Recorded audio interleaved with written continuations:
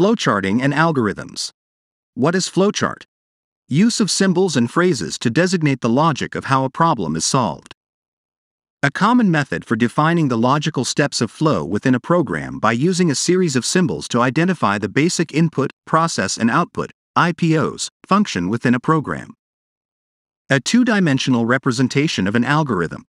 The predefined graphic symbols of a flowchart are used to indicate the various operations and the flow of control. A diagram representing the logical sequence in which a combination of steps or operation is to be performed. It is a blueprint of the program.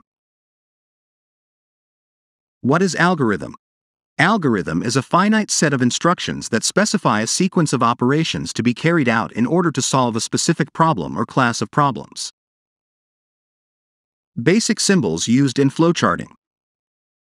Terminal used to signify the beginning and end of flowchart. Preparation, initialization used to represent instructions or group of instructions that will alter or modify a program's course of execution. Signifies the preparation of data. Used to select initial conditions. Input and output.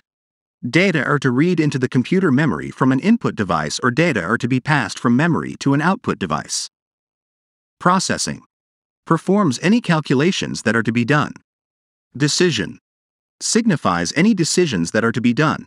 Two alternative execution paths are possible. The path to be followed is selected during the execution by testing whether or not the condition specified within the outline is fulfilled. On-page connector. Show the entry or exit point of the flowchart. Off-page connector. Signifies any decisions that are to be done. Two alternative execution paths are possible. The path to be followed is selected during the execution by testing whether or not the condition specified within the outline is fulfilled. Flow lines. Signifies the process that is to be executed next. Here are the summary of flowchart symbols.